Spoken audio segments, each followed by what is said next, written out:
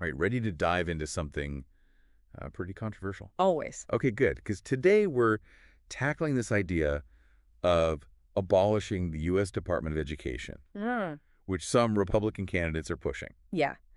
It's interesting because this isn't just like a campaign talking point this time. There's Yeah. actually like a whole detailed plan to actually like dismantle it. And we're talking about Project 2025. Yeah, exactly. That's the This blueprint for a potential future Republican administration, right.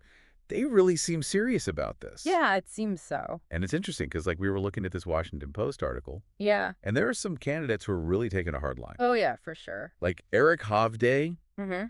straight up calls the Department of Education a monstrosity. Wow. Yeah. Strong words. It is? And Tim Sheehy, Yeah. he's suggesting we just throw it in the trash can. Oh, wow. So, like, there's some real passion here. Yeah, you can definitely feel it. Clearly some strong opinions on this. Definitely. And this whole debate, it goes way back. Oh, for sure. I mean, to 1979, like when the department was first created under President Carter. Oh, wow, yeah. It's always been kind of a point of contention, especially with conservatives. Like Ronald Reagan even tried to dismantle it back in the day. Oh, yeah. And even Trump, cut the department's budget pretty significantly. Yeah, for sure. So it's been brewing for a while. Yeah, this is not new at all. No. It's interesting, too, because it's not just history, like we were saying. Yeah. This debate is happening right now. Uh-huh. Like, we were looking at a Pew Research Center survey, Right.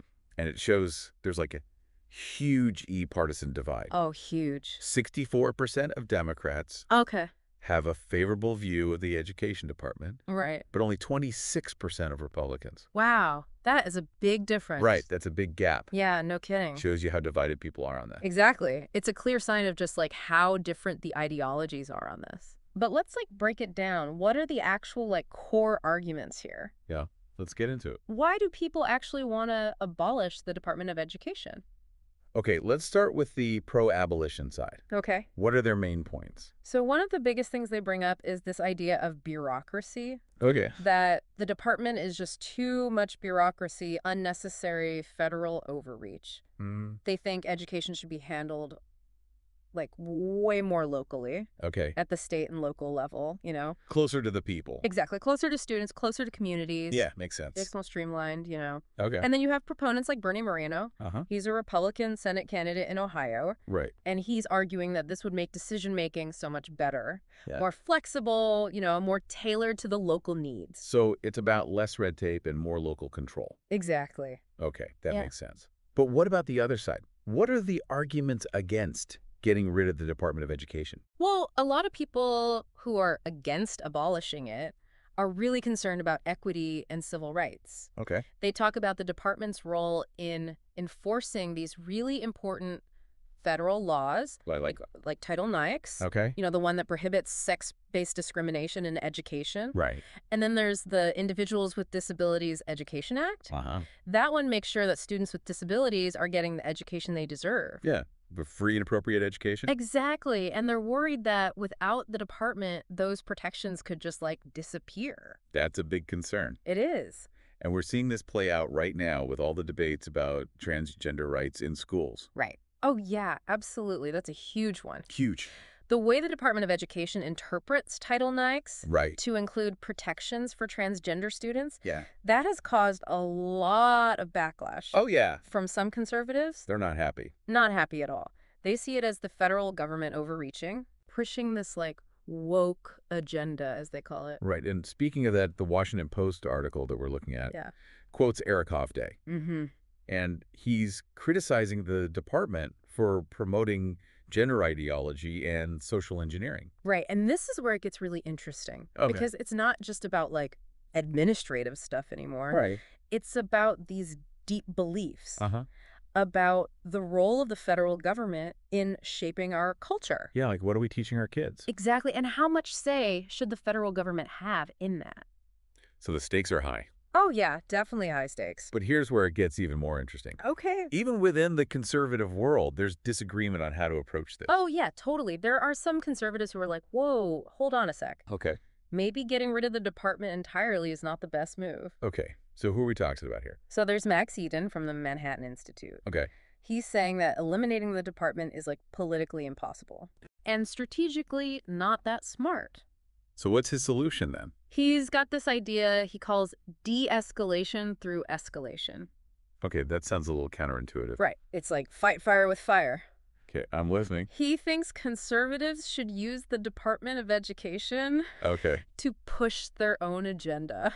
interesting. Like really controversial policies that would make the department so unpopular that even Democrats would be like, okay, maybe this isn't working. Wow, that's a bold strategy. It is very bold. But it makes you wonder what would actually happen if the Department of Education just went away. Right, like what would be the real impact? On students, on teachers, on schools, like what would it actually look like? Yeah, that's the big question. $1 million question. And honestly, it's a tough one. Yeah, it's a massive question, and there are no easy answers. No, not at all. And honestly, it's a question that like every voter needs to think about. Yeah, for real. Like seriously consider, what kind of education system do we actually want? What should the role of the federal government be? Yeah. These aren't just like theoretical policy debates. You know, this has real consequences Oh, yeah. for students, for teachers, for communities like across the whole country. Absolutely. And, you know, while we've been talking about those extremes, Yeah. like the people who are like super for or super against getting rid of the department, there's some voices in the middle too. Oh, yeah, totally. Like Nick Begich, yeah, Republican candidate in Alaska. right. He's an interesting case. Yeah, he started out kind of aligned with the idea of like eliminating the department. Yeah, he even said that the federal government's role in education was dubious at best. Right, exactly. But lately it seems like his stance has softened a bit. Yeah, it seems like he's moving more towards like reform Uh-huh. instead of just wiping out the whole department. Right, like maybe he's realizing how complicated it would be. Yeah. Or maybe he's worried about the backlash. Could be both. But it just shows that even within the Republican Party, there's a whole spectrum of opinions. Yeah. And it highlights the need for a more nuanced discussion. Right. Like, even if you're all about local control, you can't just ignore the federal role. In like making sure things are fair. Exactly. In ensuring equity and protecting the rights of students who are vulnerable. It's a tough balance for sure. It is like walking a tightrope. So for our listeners who are trying to wrap their heads around all this, Yeah. what are some key takeaways they should keep in mind? Well, I think the most important thing is to remember that this isn't just about administrative stuff. Right. It's way deeper than that. Yeah, it's political. It's ideological. Exactly. It's about fundamental beliefs. About the role of government. Yeah. The balance of power between federal and state authorities. And even like our social and cultural values. It all ties in. And it's important to remember, this is not a new debate. No, not at all. The Department of Education was created pretty recently, all things considered. Yeah, in 1979. And conservatives have been pushing back against it pretty much ever since. Yep. Ronald Reagan campaigned on dismantling it. And while he wasn't successful, his efforts did lead to some scaling back. Exactly. And of course, we already talked about how Trump tried to cut the department's budget. Yep. So this debate has deep roots. It does. And it's driven by this idea that education should be handled locally. Right. That's the core of it. But we can't forget about the arguments for a federal role, Right. especially when it comes to things like equity and civil rights. Exactly. It's a complex issue with no easy answers. No, it's not. And in the end, it's a decision that voters will have to make. As we head into 2024. Exactly. And regardless of where you stand on the issue, yeah, it's clear that this debate will have a huge impact on education in the U.S. absolutely. It's a call to action for everyone to be informed and engaged. Yeah. What we're talking about here has real consequences for real people. It's a chance for all of us to think about what we believe in when it comes to education. Do we want the federal government to be really involved ensuring equity-setting standards? Right. Or do we want more local control, more autonomy? These are big questions. They are, and they're worth thinking about. Yeah. And remember, this isn't just about what happens if the department is abolished. Right. It's about how this debate's shaping the conversation about education right now. You're right. The arguments, the priorities, Yeah. they're all influencing policies. Exactly, regardless of who wins the election. The educational landscape is constantly changing. It is. Staying informed is key. Absolutely. Okay, so as we're wrapping up this deep dive, Yeah. I bet you're thinking, what does this all mean for me? Yeah, that's the big question. And honestly, the answer kind of depends on where you live.